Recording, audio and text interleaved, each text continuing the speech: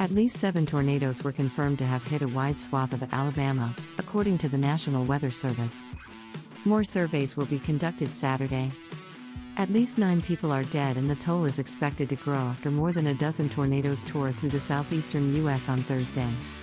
7 deaths were reported in Autauga County, Alabama, northwest of Montgomery, according to County Emergency Management Agency Director Ernie Baggett. 6 of the deaths were reported Thursday, and the 7th was confirmed a day later. In Georgia, a 5-year-old boy was killed when a tree struck the car he was in. The second fatality in Georgia was a Department of Transportation employee who was responding to storm damage, Governor Brian Kemp said in a news conference Friday. Kemp said that damage from multiple tornadoes was seen across Georgia. The storm moved all across our state. Unfortunately, it's been a tragic night and morning in our state, he said. It's a very dangerous environment. Search and rescue efforts are underway across the southeast as officials fear the death toll may rise. In Alabama's Autauga County, crews resumed surveying the damage and have discovered at least 40 homes that were completely destroyed or are uninhabitable, Baggett said. He said he's never seen anything like this before in Autauga County. It's complete devastation, he said. There's a couple of our county roads that there's only 1 or 2 homes left that may be livable.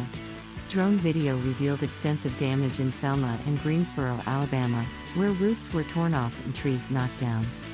In downtown Selma, some areas are littered with power poles, trees, and some roads are completely blocked. A major storm system sweeping across the South on Thursday killed at least 9 people, 7 in Alabama, 2 in Georgia, as it unleashed a series of tornadoes, causing significant damage and leaving a trail of destruction behind. The latest, the National Weather Service said Friday that damage resulting from a tornado rated at least EF3, with winds between 136 and 165 miles per hour, has been confirmed in Autauga County, Alabama, where most of the deaths were reported. An EF2 tornado with an estimated peak wind speed of 125 miles per hour was confirmed in Winston County, Alabama. EF2 level damage was also confirmed in Selma and Greensboro. At least 45 possible tornadoes were reported across several southern states, according to the NEW. The severe weather has led to massive power outages, too. As of 12:15 p.m. ET Friday, over 21,000 customers in Georgia and about 16,000 in Alabama were without power, according to utility tracker PowerOutage.us. The big picture: 7 deaths were reported in Alabama after searchers in Autauga County found another body Friday morning after reporting 6 deaths Thursday evening, AP reports. County Coroner Buster Barber told CNN authorities were still searching for bodies. 2 deaths were reported so far in Georgia.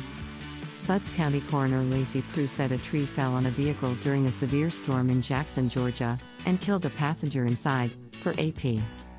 The local sheriff's office told Atlanta News First the passenger was a 6-year-old girl. The other death happened when a worker was killed responding the storm, per AP. Up to 50 residences in the county were damaged or destroyed as a result of the tornado, per AP. This region was in an enhanced risk area for severe weather Thursday, or level 3 out of 5 on the Storm Prediction Center's risk scale. By the numbers, over 45 tornadoes had been reported, according to the National Weather Service's NWS Storm Prediction Center. More than 30 million people were at risk of thunderstorm winds. Of note, Alabama Governor K.I.V. R. declared a state of emergency for 6 counties on Thursday: Autauga, Chambers, Coosa, Dallas, Elmore, and Tallapoosa.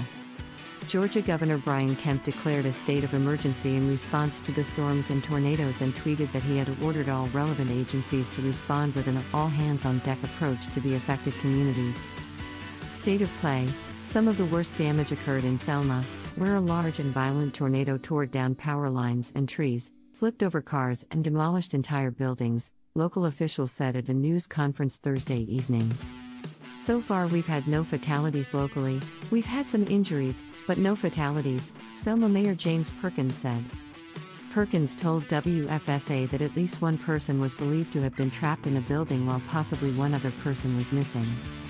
The city, a cornerstone of the civil rights movement, was enforcing a curfew Thursday night from dawn to dusk. What they're saying: I am sad to have learned that 6 Alabamians were lost to the storms that ravaged across our state, Ivy tweeted Thursday night. My prayers are with their loved ones and communities. We are far too familiar with devastating weather, but our people are resilient. Kemp responded to the child's death by tweeting, "Our entire family is heartbroken over this tragedy. As we continue to monitor state response to these storms, we are praying for this family as they mourn this terrible loss."